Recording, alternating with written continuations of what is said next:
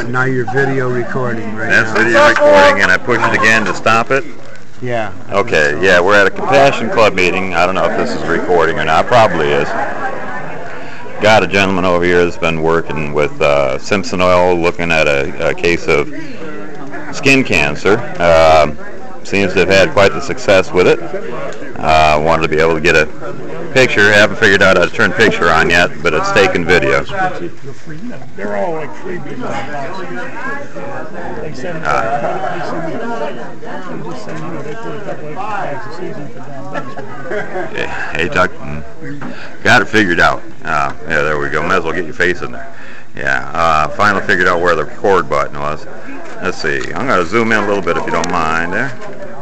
Take a look at this spot. Tucker had a location that was next ticket's 521. There you go, 5. Now, no a skin cancer, basal cell carcinoma.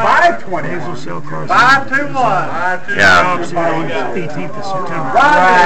Okay.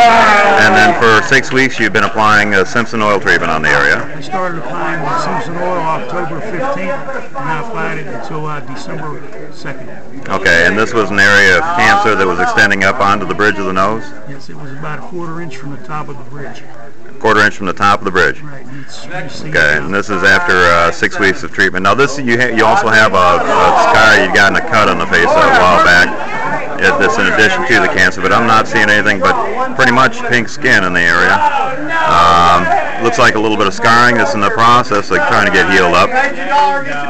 I'm not an expert, but that's there sure ain't no holes there, and it doesn't look like there's anything growing any further. Definitely some of the scarring has definitely went away.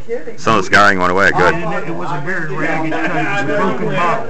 That's what caused the cut. So it was a ragged scar. Some of the scarring has definitely gone away. Okay, cool. I wanted to see this. I told Tucker earlier he was thinking about paying for his doctor visit just so he could see the doctor's jaw hit the floor. I don't know if he's going to take me up on it or not. Anyways, I'm going to say bye. All right, cut.